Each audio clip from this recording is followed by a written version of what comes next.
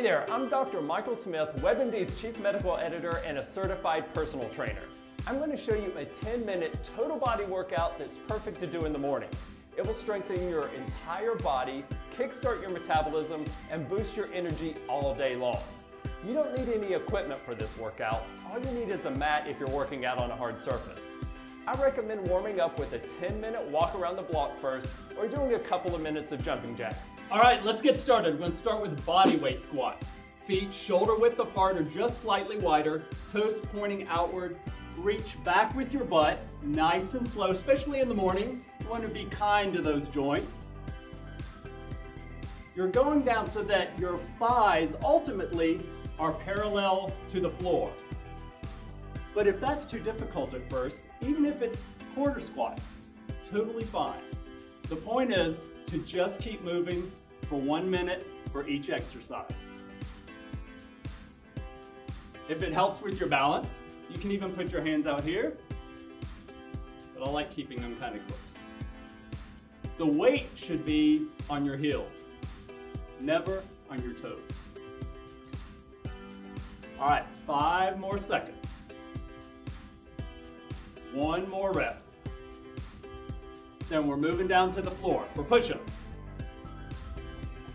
Hands directly under your shoulders. You can be on your toes, or if that's a little too difficult, just on your knees.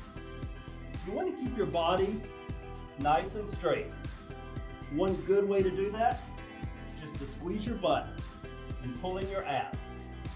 This exercise, you're working out your chest, but also your shoulders and your triceps in the back of your arm.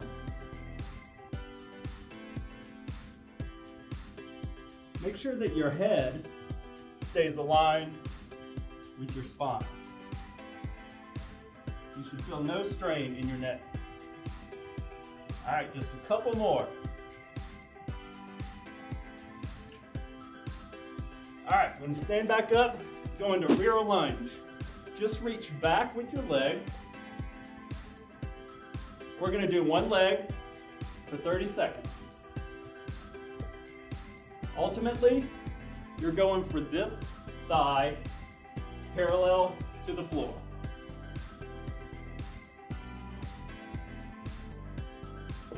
You want to reach back far enough so that this knee tracks back, never past your toes.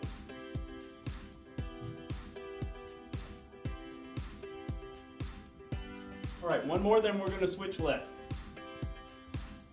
All right, left leg. Nice and slow. Rear lunges are a little bit easier on your knees. But same thing as you did with squats. If you only can go down this far, it's totally fine.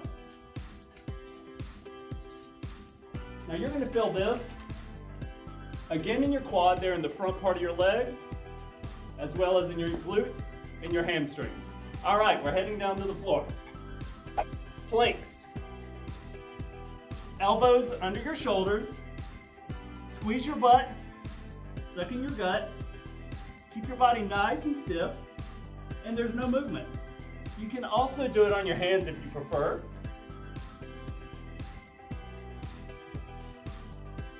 I'm gonna hold this for 1 minute. We're over halfway done.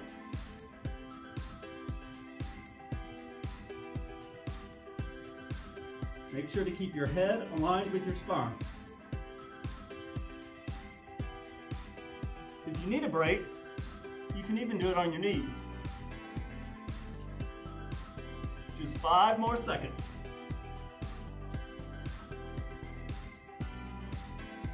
All right, now lower yourself to the floor for back extensions. Just kind of hover your hands right above the floor and slowly raise your back. Your upper body just comes off the floor. It's a small, small movement. You're going to feel this in your lower back.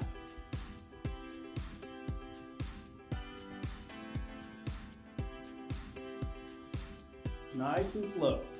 This is not an exercise you ever want to do fast.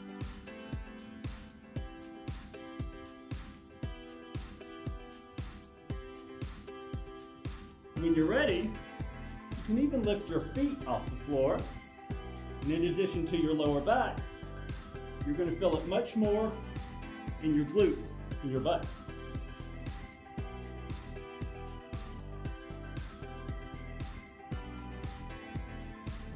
All right, last one, we're going to hold it. Okay, second round, bodyweight squats again. Going to add in the variation now. Feet just wider than hips. Toes tracking out, knees up over the toes. As we come up, we're going to do calf raises. Raise up on your toes. Now, in addition to your quads and your thighs and your glutes, you're obviously going to feel this in your calf, what we call the gastrocnemius. Hold it for a second up at the top. Now, in addition to when you raise up on your toes, you're creating instability. So it's requiring your core here to hold you into place. If you have good balance, you can even challenge yourself when you're ready. Raise your arms up. Creates even more instability.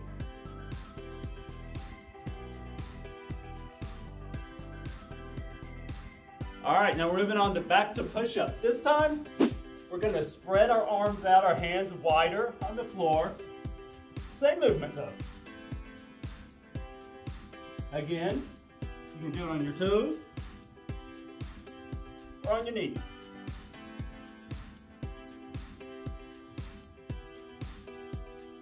Nice and slow.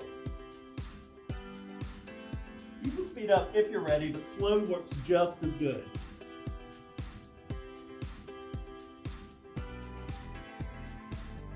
When you move your hands out, you're putting more of the focus directly on the chest and not so much on the shoulders and the back of the arms, the triceps. That's why it's good to mix it up.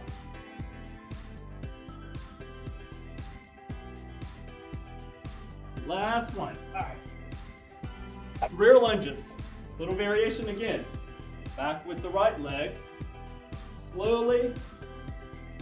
Right leg raise. Back and forward. Now we're obviously working out the legs pretty good here, including the back of the leg, the hamstrings. I'm going to do 30 seconds here, but by including the leg raise, you're going to feel it right there on the side of your abs, your core, your obliques. All right, last one. Back to left leg.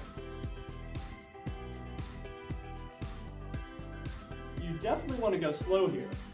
That actually will create some instability there and require you to master your balance.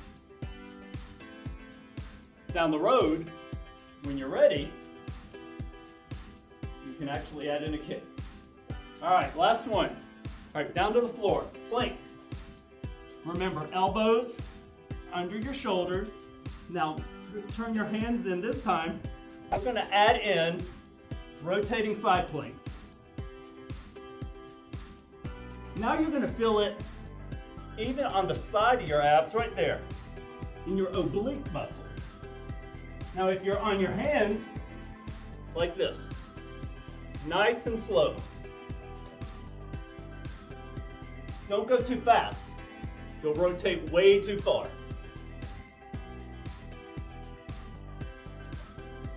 Ten more seconds.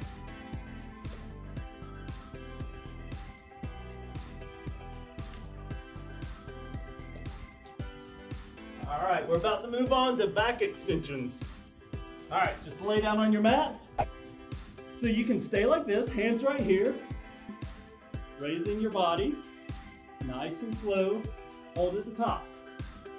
When you're ready, you can do what we call the Superman. Arms straight out front of you.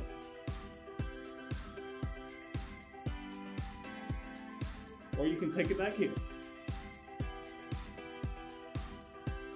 You can either leave the feet on the floor or raise them right along with your upper body.